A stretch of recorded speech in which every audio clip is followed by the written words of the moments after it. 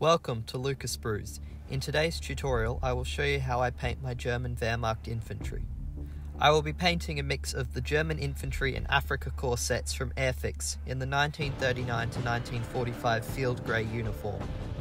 To begin with, I wash the figures all at once in warm soapy water to wash off any oil and help the paint conform to the plastic. Then we can begin with the first coat. I begin using a very fine brush to gently apply slightly watered down XF15 flat flesh on the figure's hands, faces and arms if they have rolled up sleeves.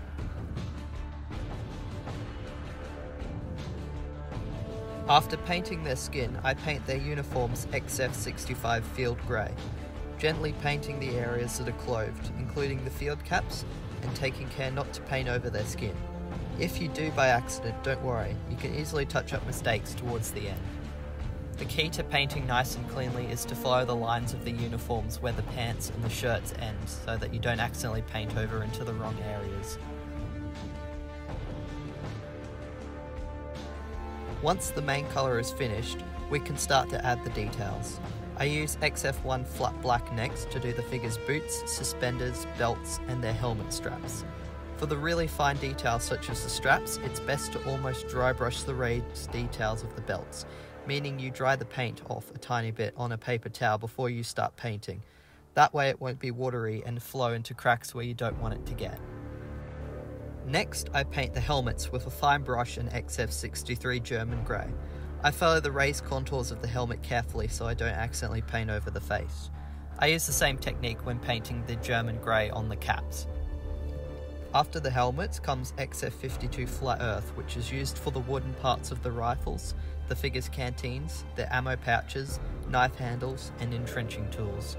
The key is to use a very fine brush and follow closely the details. You can effectively dry brush even with the slightly wet paint onto the details such as the entrenching tools because of the raised detail making them stick out from the basic surface.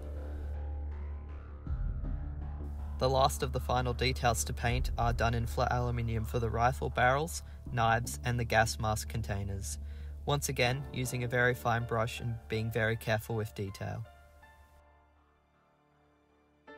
After a final touch-up including a tiny bit of black on the rifle scopes and bolt action parts, the final two things I do to my figures are to give them a wash to darken the details and give them a weathered look, and then to dry brush buff over highlights on their faces and hands and areas that would look dirty.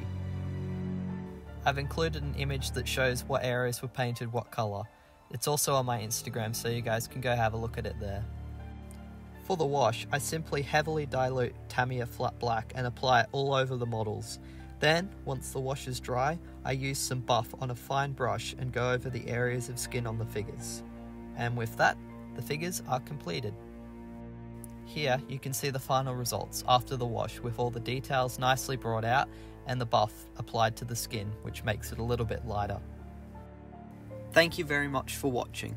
Please leave a like and comment if you have any suggestions or questions. And also our Patreon page was launched this month. So shout out to our first ever patron, Archie. Thank you very much for your support and feel free to check it out, link in the description. Thanks again and model on.